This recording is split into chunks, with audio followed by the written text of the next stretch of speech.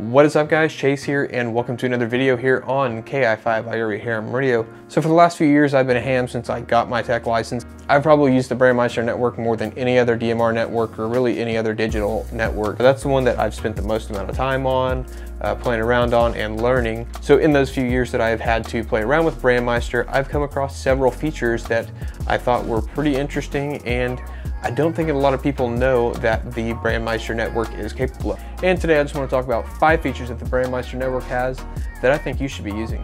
But first, if you haven't already, make sure to hit that like button, hit that subscribe button. Just helps out the channel and helps this video reach more people.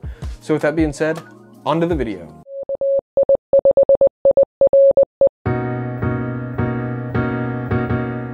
So there's quite a few features that BrandMeister has. I personally think it is the most feature-packed network out of all the DMR networks, and honestly that's probably actually why I use it the most out of any other network. And it also has the best user interface, I think, and it's just really easier in general just to set up and get going. So the first 2 things I want to talk about, I think a lot of people do know about this and are using it, but there's also a lot of people that are either new to ham radio in general or new to DMR that don't know that BrandMeister network has this capability. So the first feature that I want to talk about is the ability to make private calls on the BrandMeister network using a radio ID. So on BrandMeister network, you can actually do radio to radio contacts directly on the BrandMeister network. So basically you could have 2 people trying to talk to each other, and one of them has their radio ID set as a talk group and the other is calling them on that talk group, or vice versa. So basically what that means is you can use your DMR ID as a private talk group. So basically to do that, you just set your DMR ID or radio ID, the one that you get from radioid.net. You set that in your code plug as a private group, and you can use that as a private group to talk to multiple people or to go radio to radio with one other person.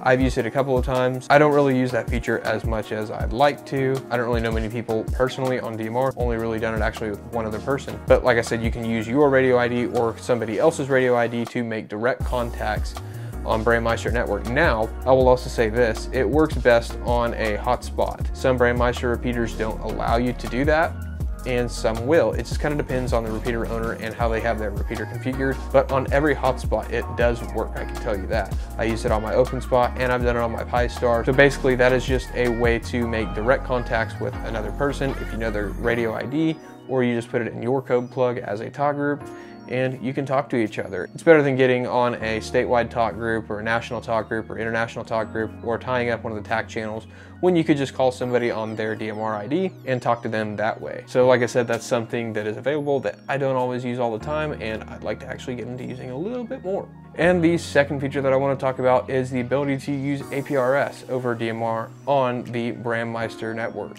Like I said, I think a lot of people either know about this and they don't use it, or there's people that are new to DMR or ham radio in general and they don't know about it. Now, configuring DMR APRS on the BrandMeister network to work on my Anytone 878 and my Radioddity DB25D was actually not very straightforward.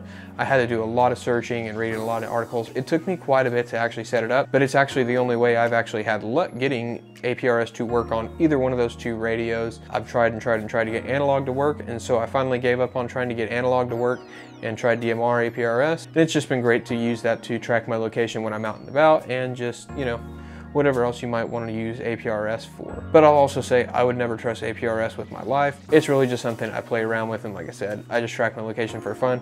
But I'm not going to get into the whole debate about APRS for life saving and all that. That's for another video.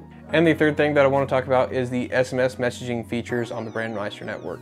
Now, there's some other features that are actually in another point on my video, but basically I think the SMS feature is pretty cool. I haven't seen this feature on any of the other networks. It's probably available on other ones, but I haven't seen it used on the Seabridge network or TGIF network, or I haven't really played around with DMR-MARC that much, but I haven't seen it on there when I've actually been on there. So the ability to send SMS messages to somebody else is pretty cool. So you could SMS message your buddy on BrandMeister network using his radio ID and be like, hey man, what talk group are you on? And you can talk to each other that way and say, hey, jump on this talk group, let's have a QSO. So I thought that was a cool feature that I would mention. And the fourth point that I wanted to talk about is actually related to the SMS messaging feature. So there are actually 3 automated services that you can send message to and get a message back from the BrandMeister server with whatever information you want. So the first one, you can send a query to get a weather report. You can submit, I think it's zip code and city name and state and country code, something like that. And the other one is you can submit an airport code and get METAR data you know, for aviation. So if you're out trying to fly your drone and things like that, and you are trying to get a weather report, you can easily just send a command to the repeater and get that information sent right to your phone. And the second thing you can do is you can send a repeater query command, and it'll tell you everything about the repeater, such as what talk groups are assigned to what time slots on that repeater.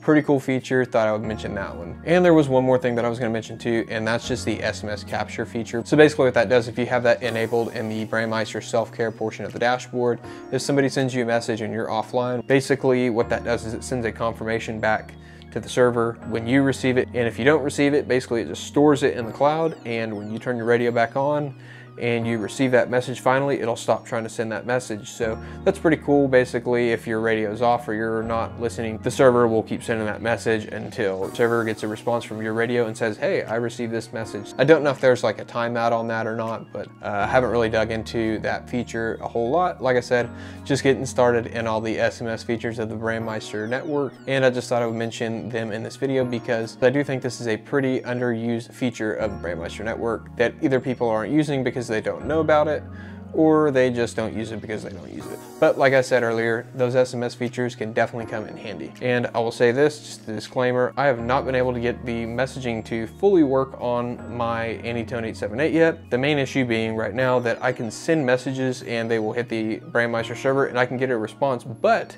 the response is not coming to my radio. For some reason the radio is not hearing the SMS message and sending it to my inbox on the radio, but I can intercept the message on the open spot and see the responses on automated messaging systems on BrandMeister on the open spot app. I also just kind of found out about SMS messaging and got into that over the past couple of days. So just be on the lookout. I'm probably gonna make a more in-depth video on the SMS messaging features of the BrandMeister network.